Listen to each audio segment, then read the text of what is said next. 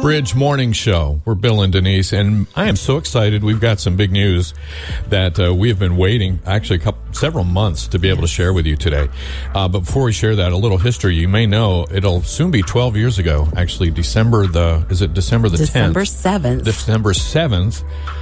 Of 2010, yes. The Bridge signed on for the first time at 88.7 FM, licensed to Harrington, Delaware. That signal, of course, covers much of southern Delaware, pretty much the lower two-thirds of Delaware, plus the eastern shore of Maryland and parts of South Jersey. Yeah, in 2017, that was about 5.5 years ago, we were able to improve our coverage of the eastern shore, especially Salisbury and south into Virginia, when we purchased 92.5 FM.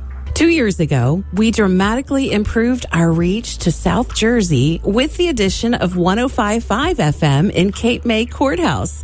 And today, we are so excited to share that God has opened the door for us to reach even more people in South Jersey. That's right. After months of behind-the-scenes work, today we're happy to announce the Bridge is purchasing WNJB, that is 89.3 FM. It's licensed to Bridgeton, New Jersey, and serves Salem to Mays Landing, including Vineland, Millville, Glassboro, Hamilton, a lot of areas in South Jersey.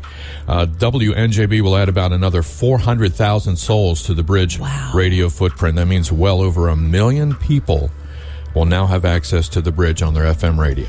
The station is currently owned by WHYY Incorporated, a non-commercial public radio group out of Philadelphia.